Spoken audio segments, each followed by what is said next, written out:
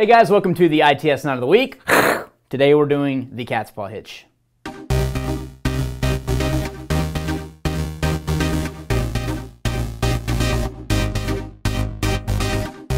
Okay, to start the cat's paw, you're first going to start with what looks like a girth hitch. So if you're familiar with the girth hitch, it's just a simple wrap like this, and that's your hitch around an object. With the cat's paw, you're creating extra twists in the rope.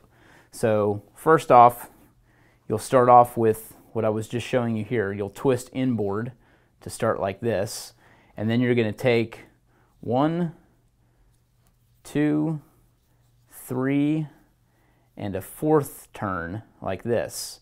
So then when you put them together, you're going to turn it like this so that this part of the line is on top. You'll slip it around your hook like so and push it up to tighten.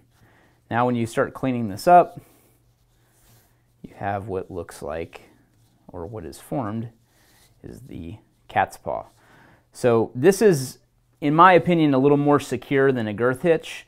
While the strength rating is kind of yet to be determined, just because you're creating wraps in the line, so each time you put a twist or a knot in a line, it decreases the strength of the line. But in terms of security, I think this is better.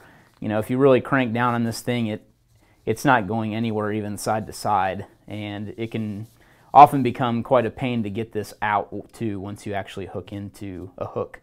So the real difference between a girth hitch and a cat's paw is the multiple wraps, but also this is for putting it onto a hook rather than a fixed loop, which you'd use a girth hitch for.